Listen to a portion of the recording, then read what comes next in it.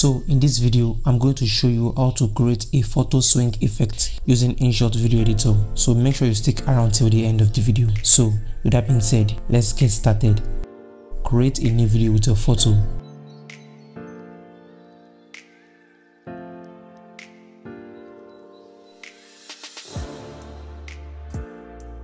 Tap canvas to set the aspect ratio and make the photos fit.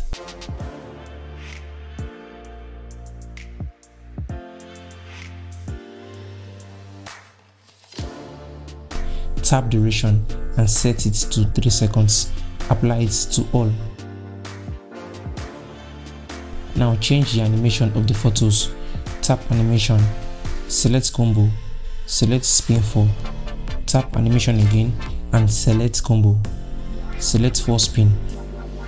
So repeat the steps for all the photos. So the first one is spin 4 and the second one is 4 spin.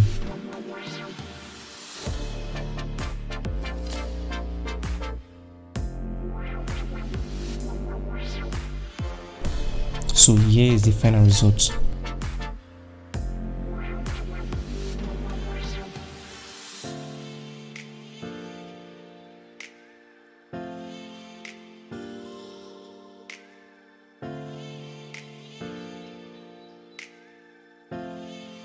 So that's how to create a photo swing effect using InShot. So thank you so much for watching and much love I got for you. Peace.